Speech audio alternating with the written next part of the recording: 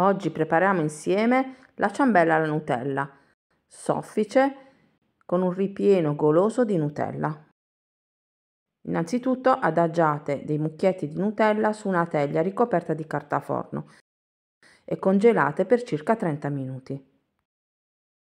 Aggiungete in una ciotola le uova, un pizzico di sale e lo zucchero. Montate bene il tutto fino ad ottenere un composto chiaro e spumoso. Naturalmente potete utilizzare sia le fruste elettriche che la planetaria.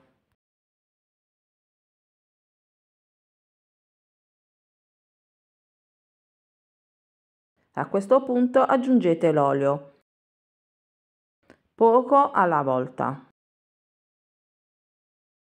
continuando sempre a montare.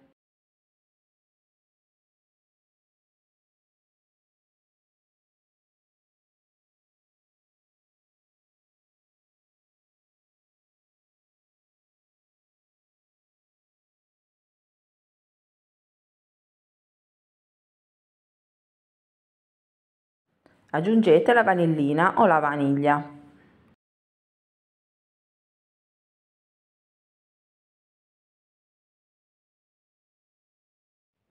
Aggiunto l'olio, aggiungete le farine,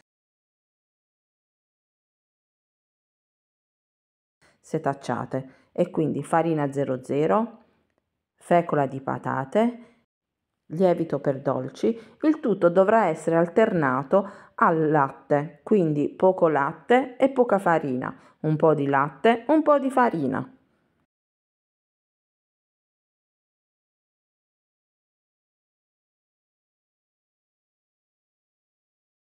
Mescolate sempre dal basso verso l'alto per non smontare il tutto.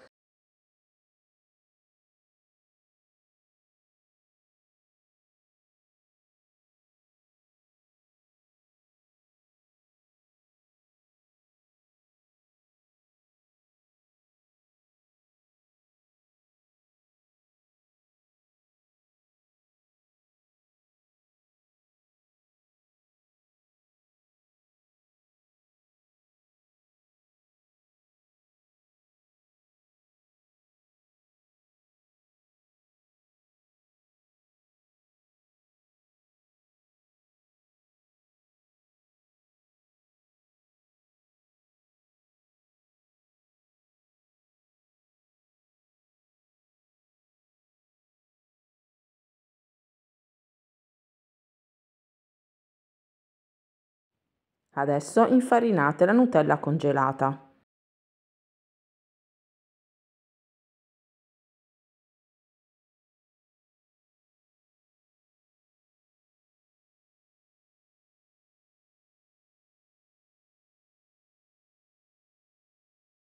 Trasferite il composto nello stampo imburrato e infarinato.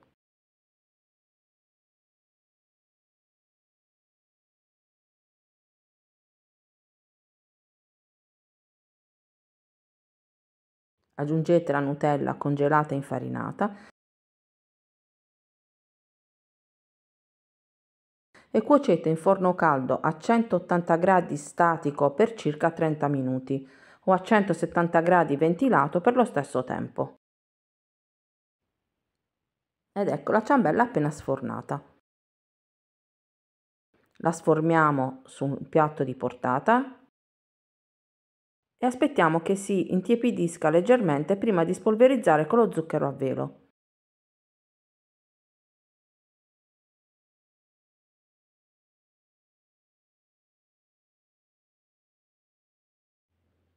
Aggiungiamo quindi lo zucchero a velo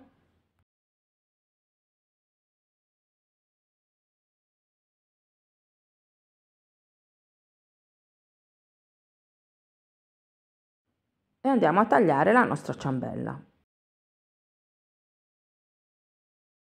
Ecco qui la Nutella morbida. Grazie per aver guardato anche questa videoricetta, alla prossima!